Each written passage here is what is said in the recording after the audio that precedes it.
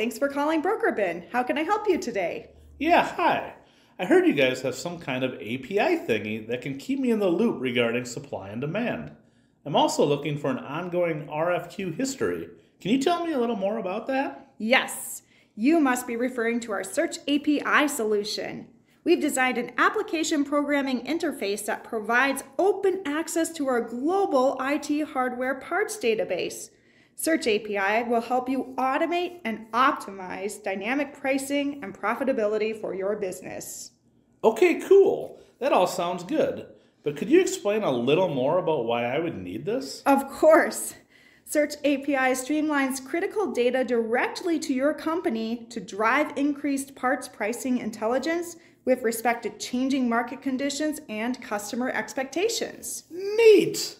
Would I be able to sync this to my internal system? You sure can. The real-time supply and demand data for millions of parts can be integrated with most programmable systems. That's brilliant! I like what I'm hearing so far. How can I customize the data? I'm a networking and server kind of guy.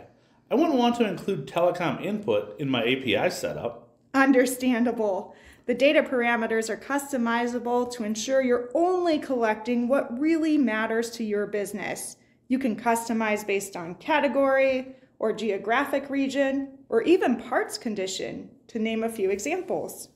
Good to hear. What else can you tell me? Well, Search API is also programmed for full text keyword matching, which you can define for any part number.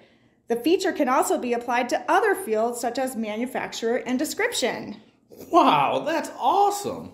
What do I need to do to get started with Search API? It's simple. From here, we'll chat about your customization. Pricing is based on the number of data points you intend to collect each month, similar to a BrokerBin data license. Once you add Search API to your membership plan, we'll connect your developer with our programming team to set everything up. Fantastic!